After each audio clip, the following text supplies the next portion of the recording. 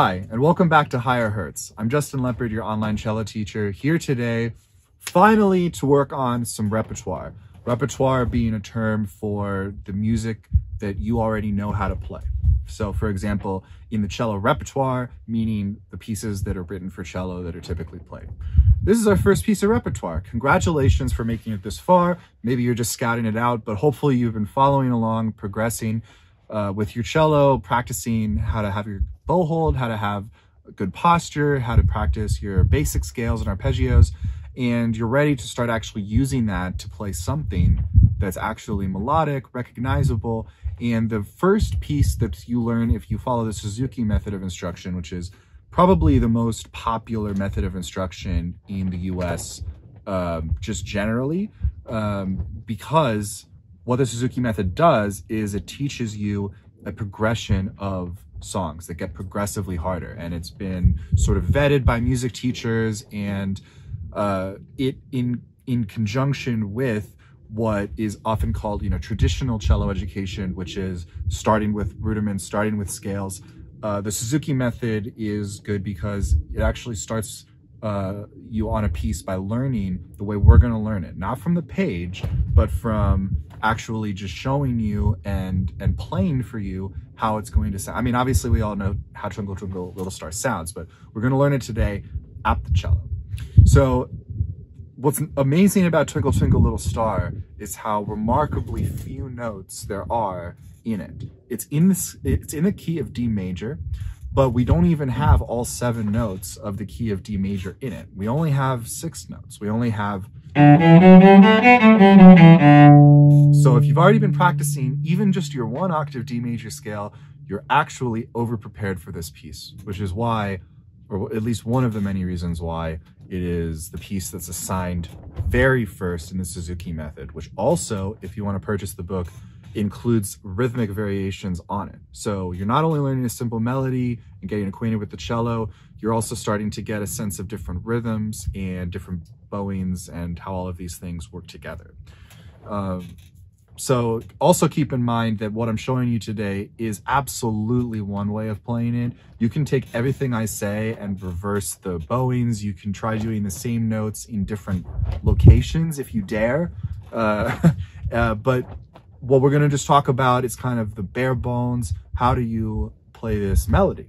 So the melody starts with the open strings. So you play the D string twice and the A string twice. Okay, so already you're going to see this is the advantage of having already practiced bowings and things like that, because even that might cause you problems. We haven't even put our fingers down, and already that could cause you problems if you haven't just practiced, spent time with the cello and been practicing that. If you have, let's continue. And we're going to play first finger, the 6th note of the scale, B, 2 times as well, and then open the A string again. So the first part of the phrase is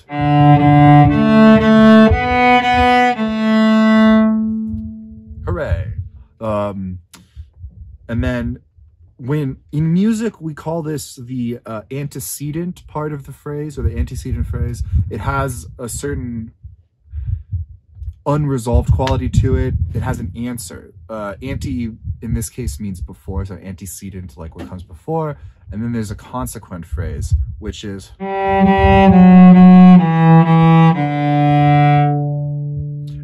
it's very similar in the sense that it's 2 notes per bow.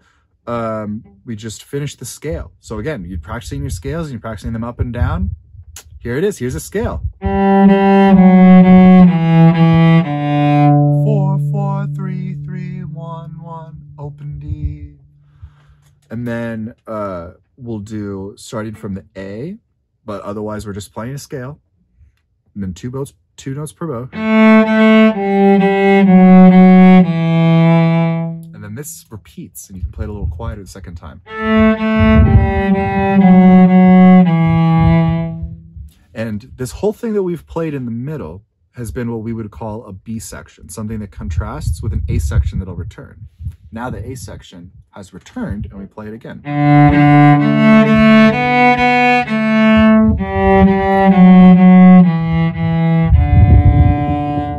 So the whole thing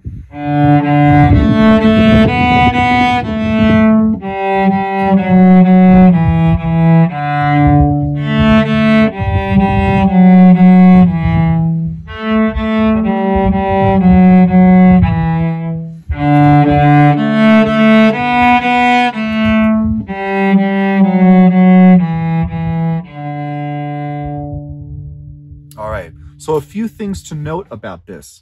First is that because it's 2 notes per bow, except for the last note of each partial phrase, you're gonna have to start the next section starting up bow or do a retake. So you have a decision to make. If you've been practicing bowing and you know how to go back and forth equally, then, you know, I think the way that it's mostly taught to children, that second phrase does start on an up bow. But if you want them to all sound similar, you might do retake. Retake.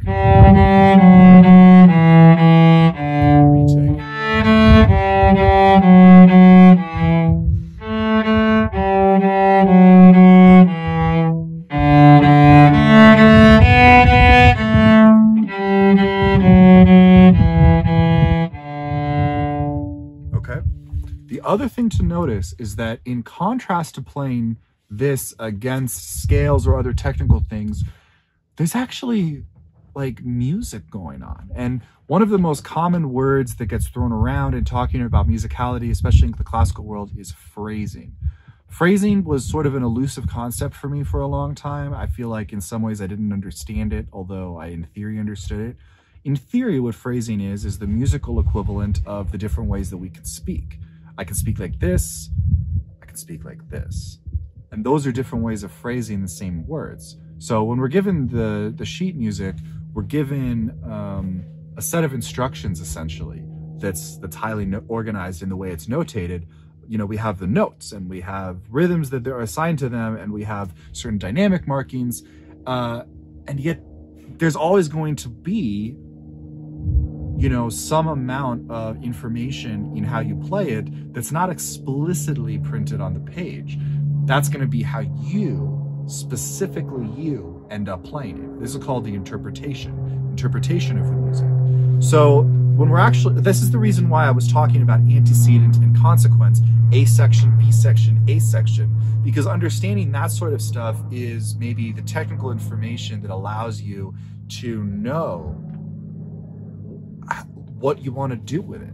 You know, a prose or verbal equivalent of Twinkle Twinkle Little Star might be something like, did you go to the store today? Yeah, I came back with bread, but not milk.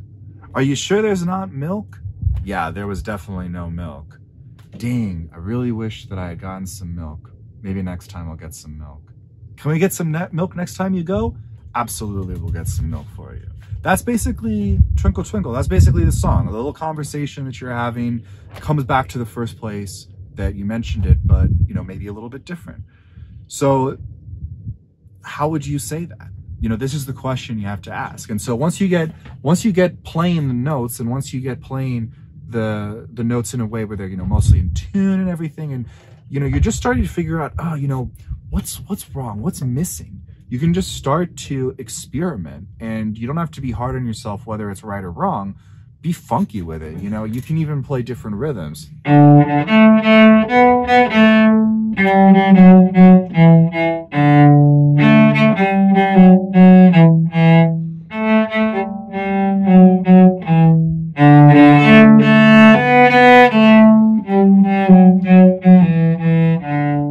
that might not be the way you perform it, but that's what practicing's for, is you can do all the different crazy things.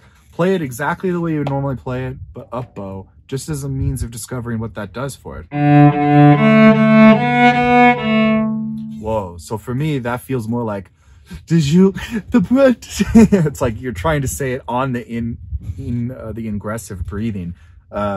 I'm not really so sure if I like that, but what's interesting about it is you can think about maybe slurring to get that for some of the notes, like dum ba, right? So I was choosing some moments to slur the notes based off of where I wanted the accentuation in the line to be. Another thing that you can try is doing different fingering. So like I was saying, you know, in another video, professional cellists will often not play open strings, even if they're the easy thing to do, because the open string sound, you don't have as much control over. You just have the bow, and you're usually starting from a string that's not moving. So if you know inertia, it's hard to get something moving that's not moving. So the way to do it might be to put Instead of open string, first finger, fourth position, which is the same thing, a string below.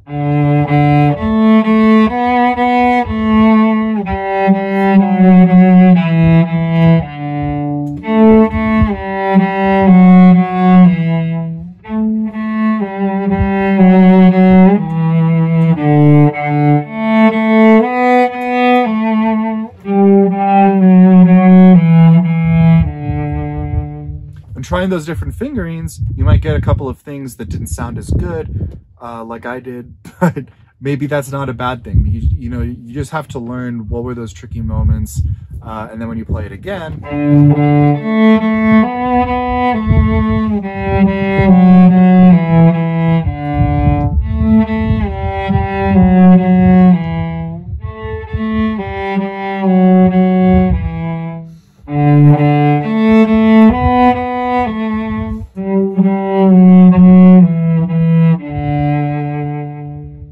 personally, I find it really hard to play musically, like, all the time. There's going to be some times that you're, like, really feeling it and you really want to play it, and then there's going to be a limit to how much you can do that before you're killing yourself and you don't even feel creative anymore. So that's where a lot of practicing, and the difference between practicing and performing, is that in practice, you can do different rhythms, try different fingerings, do things where you don't care if it doesn't sound great, because you're just trying to see whether it works as a fingering or bowing or whatever, as just a way of saying it. And then when you have those moments where you're like, okay, so let's try playing through it, you can really focus in, and then you're really training yourself to be flexible. You're training yourself to be more musical because you're really focused in when you're doing it.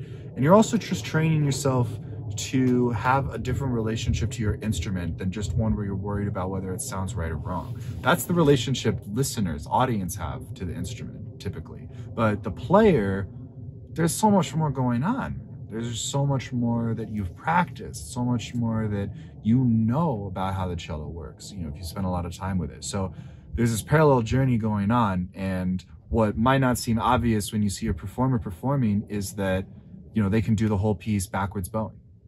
What might not seem obvious when you see a performer performing is they could do all that without a good bow hold, because they have practiced it so many different ways and practiced their instrument so many different ways that the differences don't need to be independently practiced in the moment. They can actually just be accessed and used. So I will never stop emphasizing the importance of practicing technique enough. That's really going to be how you're going to get this to be possible to practice rep in a satisfying way. So just to summarize one more time, the way you play Twinkle Twinkle Little Star is you have 6 phrases where it's 2 notes repeated, and most of them are scales. And it's D, D, A, 1, 1, A, 4, 4, 3, 3, 1, 1, open. A, 4, 4, 3, 3, 1. A, 4, 4, 3, 3, 1.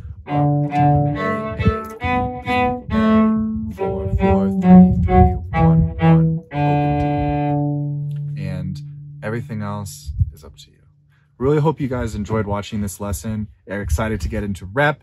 Let us know in the comments what you'd like to learn, and we'll do a lesson video on some popular requests for how-to plays. Well, once again, this is Higher Hertz. Please stay subscribed and hit the bell for more cello lesson videos. Once again, I'm Justin Leopard. You can find videos of me playing on the Vagabond Cellist on YouTube, and we will see you guys in the next lesson. Thanks for watching.